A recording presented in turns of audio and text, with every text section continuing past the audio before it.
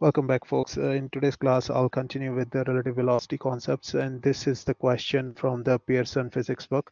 And the question is, a swimmer can swim at a speed of 1.8 meters per second, and the river is 200-meter wide, has a current of 1.2 meters per second in the west direction. If the swimmer points herself across the north directly cross the river, find her velocity relative to the ground. So if this is the river, and the swimmer can swim at this speed, so this will be VA. So actual speed in the previous case, what we discussed, the speed with which the plane is flying. So in this case, the speed at which the swimmer is swimming, that will be the actual speed, that is 1.8 meters per second. And she points herself straight across to the north, so I'll point it as the north. The current is 1.2 meters per second in the west direction. So the river is flowing in the west direction like this, and the swimmer is standing here. She points herself directly straight across. She wanted to reach here. That's her goal is, or should I say that's where she intend to go to. And she dives into the water, pointing herself straight across to the north direction, but the water is flowing in this direction, so obviously she will end up being somewhere down here. In her mind, she is going in this direction, she is swimming in this direction, but as an observer, you are standing here, you will find that she is moving in this direction because the flow of water will take her to somewhere in the northwest direction. So that is the question. So this current speed is VW, which is equal to 1.2 meters per second, which is in the north direction. And swimmer is wants to swim straight across. So swimmer's actual velocity is 1.8 meters per second in the north direction. And she ends up being somewhere in this direction. So that will come out to be VG. Well, yeah. So because this is what the person who's standing on the ground will see it as. Now, again, I can clearly see this makes a right angle triangle, so I can use the rules of a right angle triangle, which is VG square is equal to VA square plus VW square. And then if I put in the values, this will be 1.8 square plus 1.2 square, which is equal to VG square. And VG value will come out to be approximately 2.16. So I'll round it off to 2.2. So let me just write it and finish it. 1.2 square once you solve it. So the approximate value will be 2.2 meters per second.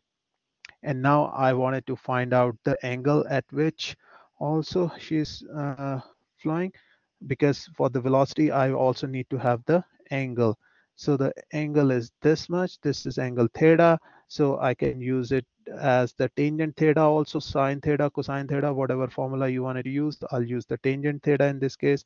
Tangent theta is equal to opposite upon adjacent, which is equal to 1.2 divided by 1.8. 1.8. So tangent theta value will be equal to tangent inverse 1.2 divided by 1.8.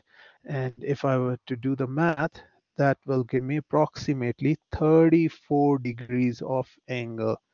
Okay, so she will end up moving at approximately 34 degrees in the west of north direction.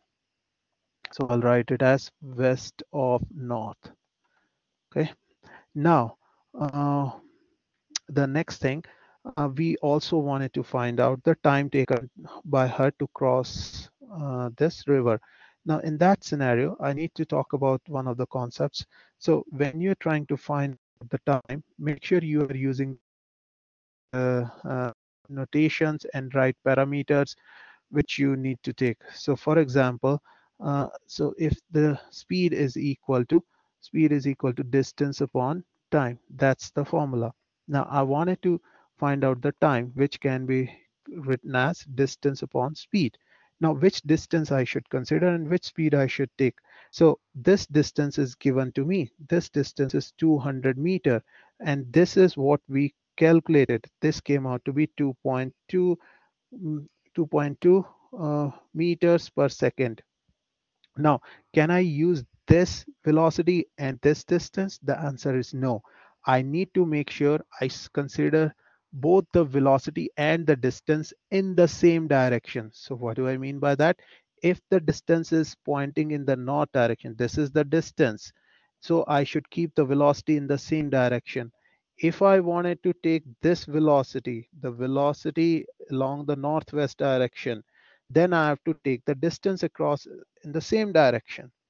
So I don't have the distance in this direction. I can clearly find it by using 200 and then the angle, but I'm not going to do that because I can use this speed, and then this distance. So both will give you the same answer. So you can go and try and find out this distance also and use this velocity. That'll give you the same time as that of if I use this 201.8 meters per second. So let's do it then. So time value will be equal to distance, which is 200 divided by 1.8. So if I do the math, that will be 200 divided by 1.8, 111,111.11 seconds. And I can write it as time equal to 1.11 times 10 raised to power 2 seconds also. All right, so that's how we can solve these questions. Now again, following along the concepts, this was the diver. She points herself towards the north direction, and then wherever the water takes her, she ends up moving in that direction. So if I change the question in a in a little bit differently. So something like, what if she has to point straight, she has to reach straight across. That's now the goal. She has to be here. And this is where she starts her journey from. And the water is again flowing in the west direction, same as the previous. This is where the water is flowing.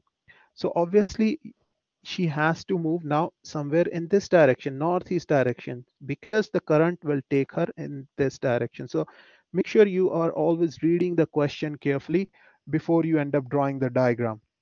In the previous question, she just dives it, pointing herself straight across.